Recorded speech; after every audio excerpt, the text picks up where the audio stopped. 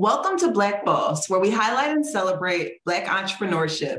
I'm your host, Michelle Forbes, and today I have with me Philly artist-based extraordinaire, really. You had to have seen his work, beautiful work, fantastic work, very representative of the culture, Mr. Chuck Styles. How you doing? Hi, I'm good. Thank you for having me. It's a pleasure to be on your platform, talking Black excellence, talking, Yes, empowerment. Thank you. I appreciate it. not a problem. Thank you so much for joining me here today. Let us say, making the time. I know you're a busy man. Thank you. Like I said, the pleasure is all mine. Okay. So, how did you begin your entrepreneurial journey, and how long have you been doing it? Well, I think I've always had a sense of an entrepreneurial spirit since I was like a kid. Mhm. I was wanting to make money sweeping up hair inside of my uncle's barbershop when I was like 12, 13 years old. And ironically, because my uncle owned a barbershop, that led me into my first professional career, which was a barber. Um, I worked at Strawbridge's, which is, for those of y'all that's too young to Yeah, understand what right. Strawbridge's is, it was like Macy's. Yeah, it's a department store. Right out of high school, suit and tie, working in the China department for $6 an hour. Wow. Um, and that wasn't. I mean, I did my job. I was like one of the top sellers, but um, at the same time, I also applied to work inside of a local barbershop in my neighborhood without being licensed, without having any clientele. I just took a step of faith and said, you know what, I'm good at cutting hair. I would like to be a barber. Let me see if they'll hire me. And I got a test run one weekend at the barbershop and made more money within that weekend that I made a whole week working at Strawbridge's. And Wow. after that, I put in my 2 weeks Yeah. from Strawbridge's, and I never looked back. I never looked back. So um, my journey in the barber industry as a barber for 10 years has kind of groomed me, my customer service skills, how to market myself, how to, just, kind of go out and make a path for yourself. That gave me the tools that I needed to pursue my art career, which I am in now. But art I've been doing since I was a kid, about 3 years old. And so at the age of 30, I'm 35 right now, about to be 36 in June. At the age of 30, I left the barber industry and have been a full-time artist ever since. Wow. Okay. Awesome. I had Mr. Carl Morris on here yesterday, Hey, actually. yeah, yeah, yeah. That's my guy. That's family. Yeah, he definitely mentioned you. It's one of his most memorable events. He shouted you out. I was like, oh, I'll be with him later in the week. So it was cool. So Yeah, he wanted to shout yeah. you out. Hey, shout out, Carl Fonz. Mr. Carl is what a lot of people in the neighborhood know him. Funny enough, how that our stories just align. While Hmm. I was working at the barbershop on 52nd Street, his Hmm. gallery opened up down the street, Okay. and it just was like, oh wow, it's a Black owned art gallery on 52nd. I got it. And Yeah. I made it my mission. I was like, I gotta get to know the owner. I want Mm. to get in there. And every Yeah. day, Carl was never there. You know what I mean? Busy guy, love him to death. But Yeah, busy I man. understand it's a lot. It's a lot to, start a new business, and you got so many a family and things like that. I at the time didn't understand what his life, how involved his life was. But I made it a mission, like I'm gonna show up every single day, make sure I Mhm. meet the owner. And ever since then, Urban Art Gallery was the first gallery that I've done a solo art show at.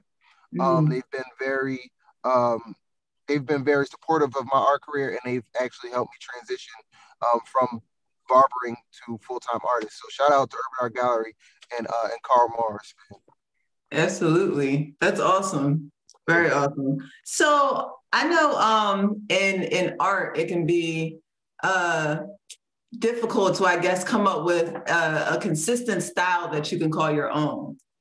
How are you able to go about doing that? Because I feel like now when you see a photo or a picture of yours, it stands out as yours.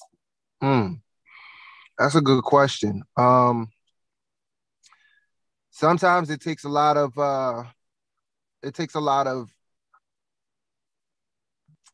trial and error. Um, just trying to find your voice in anything that you do. Um, you have first of all you have to open your mind up to other experiences outside of what your day to day is, what your normal environment produces. Sometimes finding your voice might take, you going to a different city, experiencing different food, experiencing different music, really learning who you are outside of, what you've been brought up in. And then once you kind of find out you know, your, your likes and your loves and your passions, that, go beyond what you've been accustomed to, then you kind of start to find out, those little small nuances that you can apply in all aspects of your life.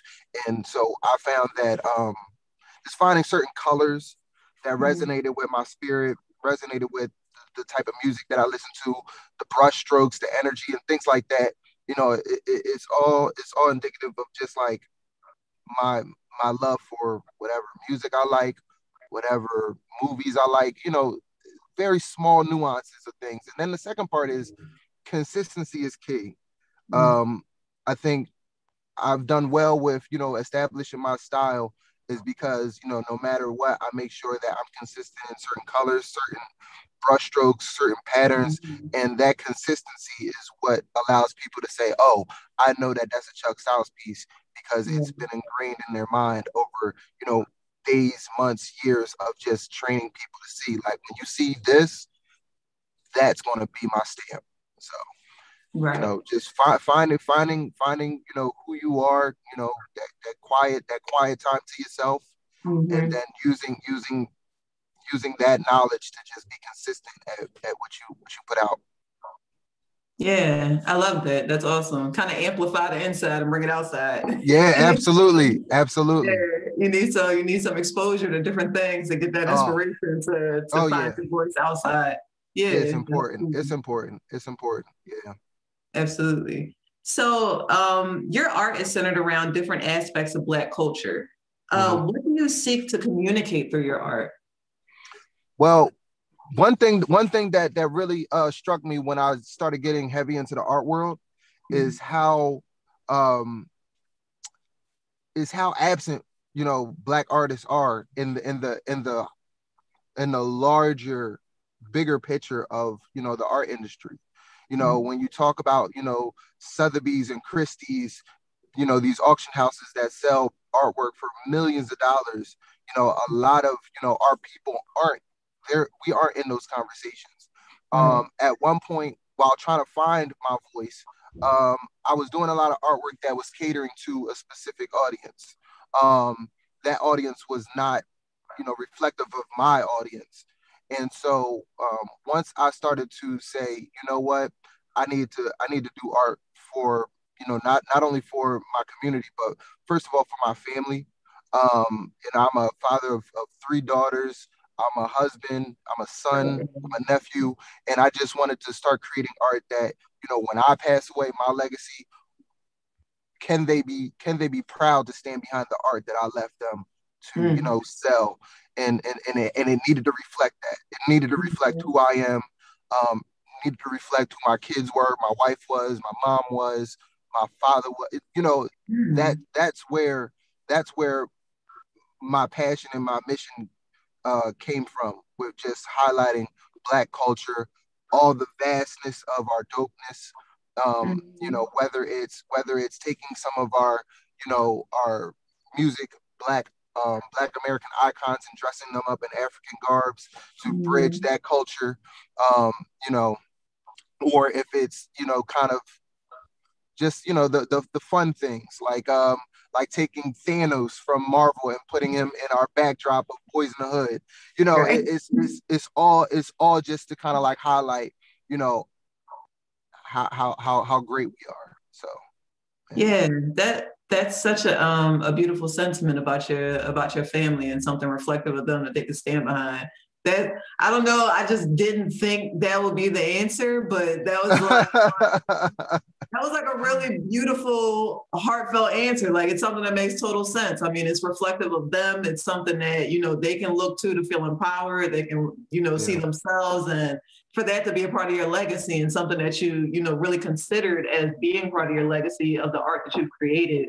Yeah, that was a beautiful sentiment, man. Thank you. Thank you. Thank you. Absolutely.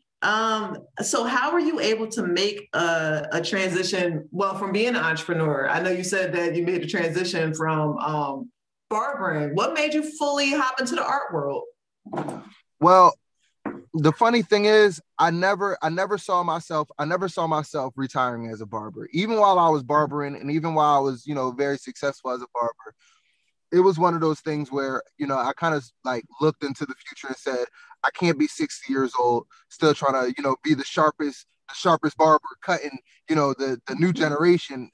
Okay. You know, I had to figure out, you know, how I was going to, you know, segue into the art. And so while I was a barber, I started doing a lot of artwork that was specifically barber related. And at the trade shows, while everybody was selling hair products and barber products, I was the only vendor that was there selling artwork. Wow. So you stayed in Yeah. that space to sell art. Yes. Wow. Yes. Okay. So a lot of barbers, you know, they saw me, you know, do a competition 1 minute and then, you know, leave the stage and go to my booth and sell artwork. And so that kind of just, you know, that prepared me for the art world. You know, selling prints, selling originals, having stage presence, having vendor presence, and things like that. Making that transition at the age of 30, it wasn't easy. My secret, you know what I mean? I'm not gonna lie, my wife. I don't think I would have been able to do it if I wouldn't have had a very supportive partner, because it got dark. It got dark, you know, from consistently making money on a weekly basis, on a daily basis, to saying like, oh shit, how am I gonna, you know what I mean? How am I gonna pay these bills? You know what I mean? And so I was just thankful that I was able to have, you know, my wife, a partner that was able to like trust my vision and allow me to, you know, ride the storms out so that we could, you know, see brighter days. And thank God we're here, you know. It was worth every bit of, you know what I mean, unsure times, you know. If you can make it through those and fine tune, you know, fine tune the strategy, fine tune, you know, your methods for better business practices, better marketing practices, strengthen your skills. I mean, it's worth it, you know. Yeah, for sure. So my next question, I feel like you kind of answered it, unless you had another answer to it. What has been the most difficult aspect of being a creative entrepreneur, and how have you overcome the difficulty? Oh, well, I mean, probably one of the most difficult parts is balancing it all. Yeah. It's just balancing it all. It's hard for other people to understand. I mean, even you know, my wife, supportive as she is, it's hard for people that don't have this occupation, a creative occupation, to understand that like the hours don't mean anything. It's about being locked into a certain zone where the thought process and the work is just in a space where you know, you're invincible in a sense. And usually those times are what's necessary, not the hours, because I can work 8 hours a day and feel like I didn't accomplish anything. But you know, if an idea or inspiration hits me between the hours of like 12 o'clock and 3 o'clock in the morning, I gotta go ahead and do that. So just trying to find the balance of it all is been the most difficult part, because I'm very active as a dad. I take my kids to school, pick them up, dance practice, gymnastics, homework, everything like that. And while so many people might see the artwork online and think that I spend 24 hours, you know, 365 days in the studio, 70% of my day is me being a husband and a father. You know, the other in between parts is when I have to find those times to do artwork, and even in those small in between times, I have to find a way to like trigger that, that in the zone moment, because like Yeah. I said, the hours don't mean anything. It's not like I'm sitting down writing out emails. No, I have Hmm. to find like that creative like spark that's like, oh shit, I got it. Boom, let me bang this out. And Yeah. that doesn't happen as soon as I clock in. So yeah. Right. So with you saying that, and now I'm just curious and finding that zone, and I can't do this because it's a real thing. I know. Yeah, it I will is. say the zone is a very real thing. Shout out to the movie Um, Soul. The movie Soul Absolutely. depicted that Yes, perfectly. perfectly. Perfectly. That's why I said as soon as you said the zone, I was like, yep, you got the same thing I got. But when locked into that zone, how long do you think it takes for you to complete one of your pieces? Or can you complete multiple locked into that space? Yeah. I work pretty fast. I kind of developed a very unique skill of like painting fast. Mm.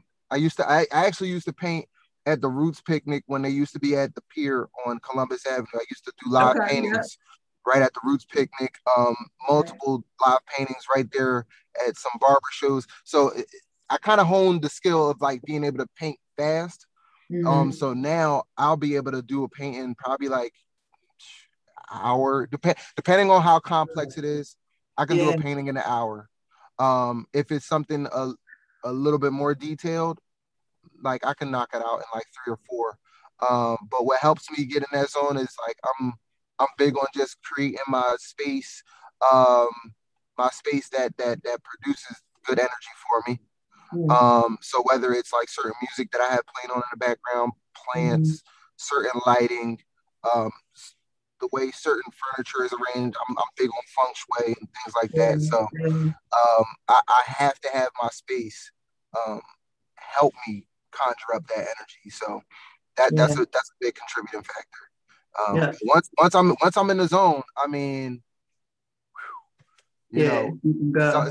some events might happen on TV at 8 o'clock at night, and I'll have a piece ready by 8 o'clock in the morning, and the people be like, Wow. "Wow, how do you work that fast?" I'm like, "I don't sleep, and I was in the zone." So, Yeah, that's amazing. That's amazing. So, what inspires you? um, it's always so many things. I mean, that's such a layered question. Well, Legacy. I can ask a more specific one.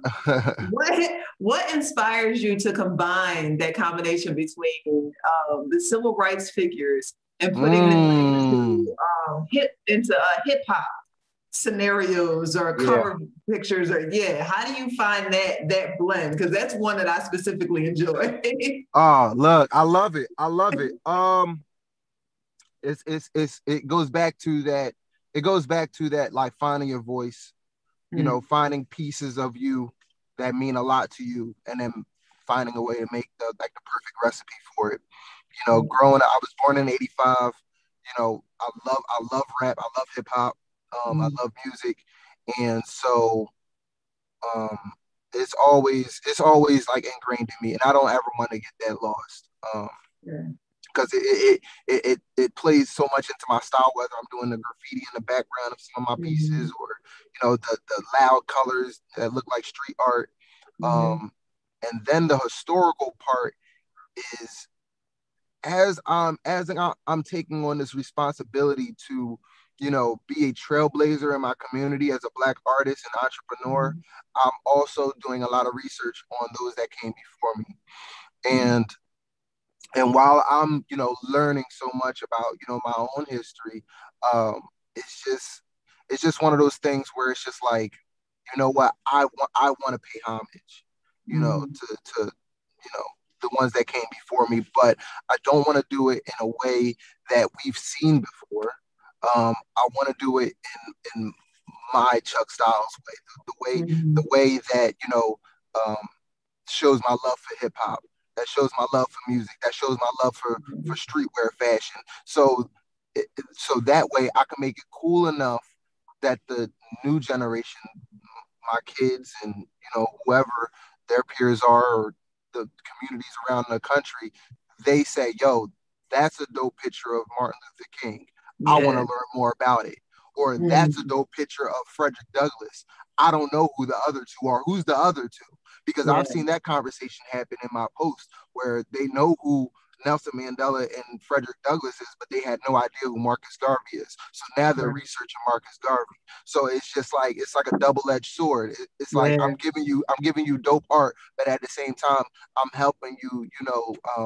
I'm helping other people, be educated on who these great leaders were, before us. Right. So That's awesome. thank Yeah, you. I was saying. I think that's a very unique way of doing that because it does. I mean, it's undeniable that it looks cool like that. I think that's the thing about it. It's like, dang, like I never saw Malcolm X and Martin Luther King like that cool next to each other with the outcast thing. Like it was, Right, yeah, right. Thank you. that's a cool picture, man. That's a cool picture. Thank you. No problem. So, what has been your favorite art piece and why? Well, between that piece that you're talking about, the Activonia piece with Martin Luther King and Malcolm X, that's definitely one of my favorites. And then probably one of my favorites is I did a piece probably like in 2018. It's my two daughters. This before I had my youngest one, my third daughter, but it's my two daughters, portraits of them, and they have the Nefertiti headpieces on. That's probably like one of my favorite pieces. Yeah. And now it's like I gotta redo it now because I got a third daughter, and what I Yeah. mean. So I can't have her not left out on Absolutely. the Nefertiti headpiece art piece. So that for sure is it's personal. It's personal, and that's why I love Yeah. it. So Yeah, it sounds beautiful. It sounds thank beautiful. you, thank you. Um, have any of your pieces caused controversy? Oh yeah, Yeah. absolutely. What's the most controversial one? Well, this is funny. This was done back in like I think 2016. I don't really promote it much. I don't want that kind of heat anymore. But you caused real controversy. whoa. So it's a famous painting. And I'm pretty sure you've seen it before with the dogs playing poker. Yeah. The dogs playing poker at the poker table.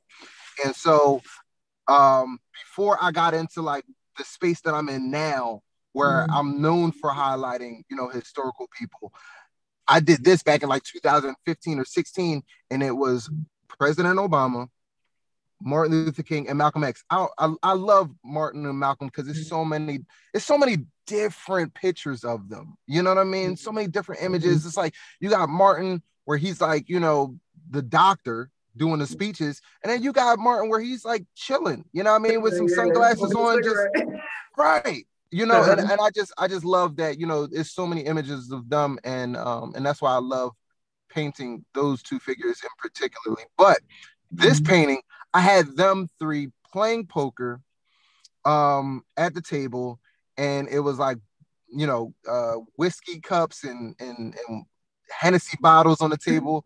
And I remember I took that painting down to the Million Man March, I think in like 2017 or something like that.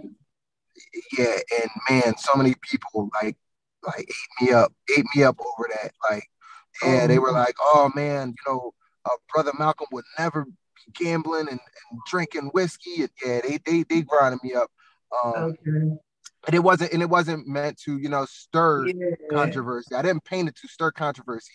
It was just one of those, like, in a very human way, how can I show these three gentlemen, just being normal? I mean, not that every man plays poker, but, in a very, down to earth, experience, how can I show them like hanging out together?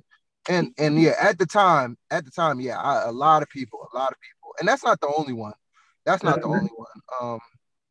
It's a few. I can't even remember, but I'm here for it. Yeah, I'm I here was about for it. to say, doesn't ever deter you, or you're like, nah, bring it No. on. Let's start the Yeah, yeah, yeah. conversation. Oh yeah, for sure. Yeah. Because it's like you gotta have a thick skin in this art Mhm. game, especially if you want to make some noise. Yeah. If you do safe art, then you know it'll be good, but it won't be talked about. Mhm. So I always try to find ways to get a conversation going, whether you love it, whether you hate it, whether it causes, you know, conversation for you to learn more. Um, Mhm. that's one of my goals is to just get you to talk about it, you know. So That's yeah, dope. Yeah. thank So what have been your greatest wins and greatest, I say losses, because losses for an entrepreneur are really just lessons, because you gotta know to pivot and learn, learn what you don't know. So what have been you. your greatest wins and greatest lessons in entrepreneurship? Um, well, one of my greatest lessons came from 2017. Was it 2017? 2016. I was commissioned by Cadillac to paint an Escalade in Miami in front of thousands of people, like live. Okay. Um, and, and you know, I bombed. Like, you know, a lot of people liked it. I didn't feel like I did my best. Mm. And I got a lot of support from Revolt TV and Cadillac on social media. They like shared my process, shared the final picture, and at the time, I I engaged in the Twitter post that Cadillac posted, which gained like 70,000 likes and Mm. thousands of comments. And the majority of comments were a lot of racial, um, racially charged like hate tweets. Wow. Yeah. So during a weekend where that was my first time in Miami Art Basel, that was my first time having like a big, commission project like that. Mm. I was on a high, but me, paying attention to those social media comments that like sent me into a slight period of depression, Mm. because I felt like I failed. And Yeah. so many people were, like I said, it racially filled, racially, charged tweets Hmm. like, "Oh, why would y'all let that, that nigga, destroy that car?" And Wow. it was heavy. It was heavy. It Okay. was heavy. So that was like my first like big introduction Mm. to, having your art on a platform bigger than my own and being able to Mm. take criticism. Yeah. um you know because now, thank God I've had a lot of successful viral moments, and while I do, appreciate the praise and the, and people, the admiration, I also learned how to separate myself from getting too attached to the social media comments and commentary, because that can, play a big big role on your psyche and Mhm. your motivation and things like that. Just being an entrepreneur. Um, as far as some of the big wins, I've had quite a few. Blessed to have quite a few. I'm currently working with Tops, the trading card company right now, where I'm officially doing 20 um, MLB, Major League Baseball players. So I have my Mhm. own set of cards coming out, and they're doing Ooh. really well right now this year. So that's Yeah, a that's really big win awesome. that I'm celebrating right now. Awesome. Yeah. Congratulations with that. Thank you. Thank you. Thank you. Yeah. I'm about to say it's cool how you do like collections of things. Oh, hold Like, on. Hold did on. I read you? Hold on. No, my wife is calling. Hold on. Oh, okay. Yeah, we can Hold on. break for Sorry her. about that. Okay. I'm back. I'm back. Okay. Yeah, I was just saying it's cool how you do, collections of things. Oh, Like yeah. how you did baseball cards, or like you'll have an art series where, it's a Oh, yeah. collection. And yeah, I like that style. Oh, yeah. Oh, yeah. Yeah, Hmm. I think it's important. I think it's important to and that's another thing, when it comes to finding your voice and, being consistent. Like if you can put, all your aesthetics into one period, Hmm. it'll cement that period in time for people. Hmm. You know, yeah, I kind of look at it like music. Hmm. So many so many, you know, musical artists, they record hundreds or thousands of songs, but only, you know, 15 to 20 of those songs get put on an album. And then people remember that album for the rest of their lives. You know, so I look at my collection as like, oh, that's that album. You know, Yeah. I hope you remember that album. And it might be, you know, one piece that you like, or it might be all the pieces that you like, but you'll remember the album as a totality, as a collection. That's cool. Yeah, Thank you. I was about to say, even in enjoying the collection, I never viewed it like that. But yeah, it is like albums because they all relate to each other, but they are different. It does Yeah, that moment in time. That's yeah, cool. yeah. Thank Very you. cool. So if you knew an artist looking to become an entrepreneur, what advice would you give them? What advice would I give them? The advice that I give a lot of artists is, you know, start with what you have. You know, everybody is not, you know, Basquiat or Picasso straight out the gate. Like I'm this Chuck Styles that's doing this interview right now is not the same Chuck Styles that, you know, started. Mm, But you have to start. You know, you have to start, and you can't be afraid to put yourself out there and show people. Because one thing is for certain, if you are consistent, you will get better. right, So, you know, why not just have people go along for the journey, and see you progress, and people become fans from day one, instead of, you know, because a lot of artists, they be like, well, I don't want to put it out yet because it's not ready, and it's not ready, and I'm not where I need to be. And it's just like, by the time you think you're ready, you know, you might have missed, you know, a lot of opportunities to build, you know, some good relationships, some good opportunities, and for you to, you know, get those early, you know, losses, or not losses, but lessons learned, you know, because you get sharper by, you know, making mistakes. And you right, want to make those mistakes early and not late. You know right. what I mean? Get them out the So way. yeah, get them out the way, you know, get them out the way while you're still whack. Right, And nobody knows who you are, you right. know, because when you do those fumbles and you're a little higher up, then it hurts a lot more. So Yeah, yeah, just start with what you have, with where you're at, and promote like you are McDonald's, you know, because I tell people McDonald's doesn't apologize for how many commercials they run or how many billboards they have in your city. you ain't You need lying to about promote that. just as hard, you know. So yeah. Right. Thank you for that. Yeah, Thank absolutely. you for being here. I really, really appreciate it. You know, No, absolutely. I enjoy your art, and I always felt like, you know, you had a unique perspective on things, just by the art that you produce, Mm. and, you know, had different questions on it. But, you know, now after speaking to you, not only do, you know, I enjoy the art, I enjoy the person behind the art. It's Oh, thank been, you. yeah, no problem. It's truly been a pleasure talking to you and hearing some of the inspiration behind that, and your thoughts and views behind your art. It's been truly a pleasure. I know, like seriously, I appreciate these conversations as well. Thank you so much. Great questions too. Thank Man, you. Thank you. Thank yeah. you. I appreciate that. So there's two things I have left for you. Hopefully Okay. you can do for me. First thing, please tell the people where they can find you. Oh, you can find me on Instagram at Chuck Styles. That's with two S's. And you can also visit my website, www.artofchuckstyles.com, for you know, all canvas prints, limited prints, t-shirts, and future things to come. Awesome, awesome. Thanks. And last thing, Black Boss tradition. I have all Black Boss participants say their name and then say that they're a Black Boss. All right. So what's up? This is Chuck Styles. You talking to a black boss. Thank you. Thank you. I love everybody's take on it. It's good stuff. Well, thank you so much, man. I really appreciate you being here, sharing some of your time with me.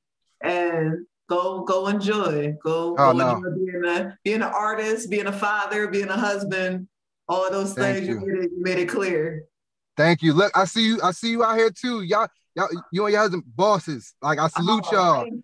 Absolutely. Nah, keep doing what y'all doing. Thank you for having me. Please keep me posted on any future endeavors that you do. You know, Absolutely. bosses recognize each other. So, you know, Appreciate you, Chuck. appreciate it. All right. Have a good one, man. You enjoy the rest of your day. You too. Bye. Bye.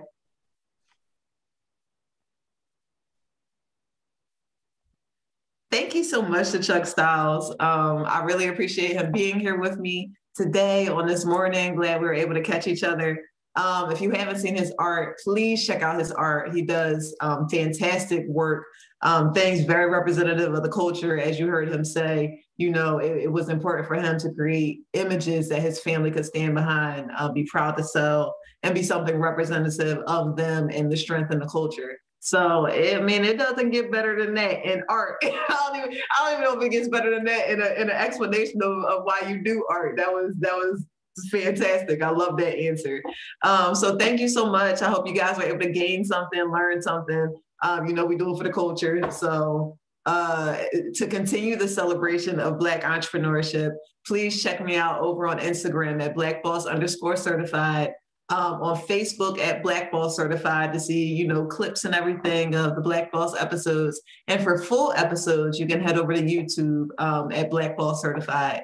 Thank you so much, guys. Thank you so much, Chuck. Hope you guys enjoyed. Bye. Peace.